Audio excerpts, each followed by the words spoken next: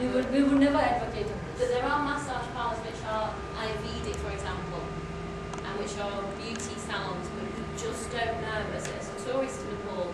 Beauty parlours and massage parlours are two different things. I think massage parlours are basically in areas like in Pamil and Jata and Asan area and Basantpur area. But beauty parlours are, you know, everywhere in one small area. There would be about 20-30. But beauty parlours are quite open. It's not like massage parlours where children are actually hidden in cells, up in the cells. Only when the client comes, they are brought down. But now the guest house and also is coming up with prostitution.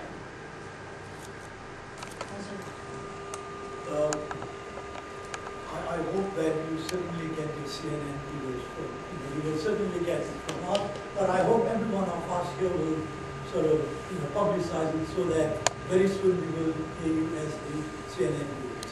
Excellent, very touching thing. One thing I would like to, I know that it used to be India, trafficking in India, but now from your talk I understand that it's becoming sort of back to Nepal as well with various things. This is not a suggestion, but I just wonder that in the past sort of 2 months I've been seeing Swami Ramdev ji actually trying to get rid of all the bad things about India, attacking the politicians, attacking people who are making money through illegal means. I just wonder whether without going in a very publicized way, it would be a good idea to just have a good chat with Swami Ramdev ji to see if he might be interested in helping Maiti girl in some way about stopping the trafficking. I mean, maybe you may have approached him as well, but I just thought because he's trying to get rid of all the evils in India, maybe once he knows that some percentage of India bad things is through the Nepalese girls, so maybe he might be able to sort of assist on that. It's just something that came on mind. Okay, thank you. He's retired Major sorry, I didn't say my name, sorry. Please let me tell you that in our awareness campaigns, we also use different religious leaders to aware the people in their own way, because we feel that religious leaders, people listen to religious leaders rather than to us. So we are using the religious leaders also. Number one. Number two, talking about Ramdev, Guru Ramdev, he knows it very well.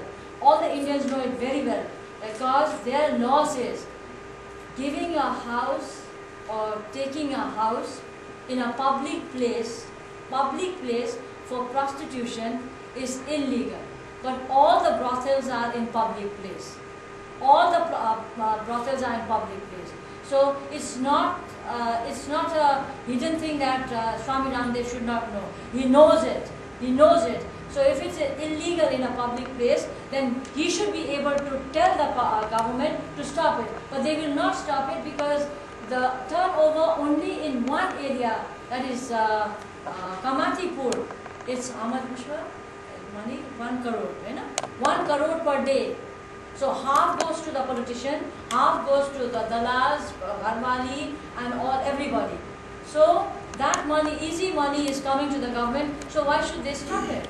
So I think ultimately I'm not opposing anybody, but ultimately I've heard that Ramdev is also opening a political party, so he will also need money, so I think he will also enjoy it. Let me add on that.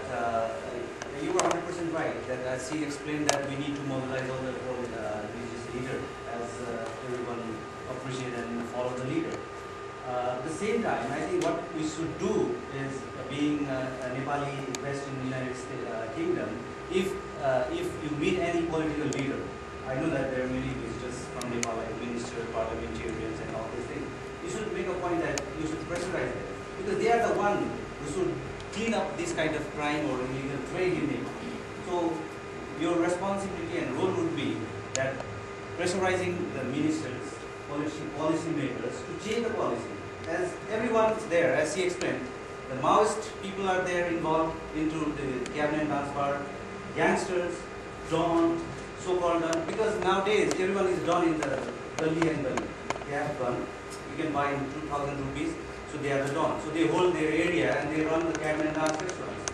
So police knows who's doing what, but they are just keeping their eyes closed. So we should put the pressure on the political parties and political leaders that they should now immediately take action to prevent this. Otherwise, nobody will be able to. And I want to add here also, I think if we make pressure on the government, things do change, because there is anti-trafficking, there is HIV/AIDS day, so many days, but there was never an anti-trafficking day. Maiti Nepal always did it in April. We always did it in April in our own way, and we invited the government people, and they nicely came, and they never thought of an anti-trafficking day. But we pressurized them for 3 years. 3 years, and finally, from year before last year, they have said September 5th would be anti-trafficking day. So there was a change. So if you pressurize them, I think they will make a change.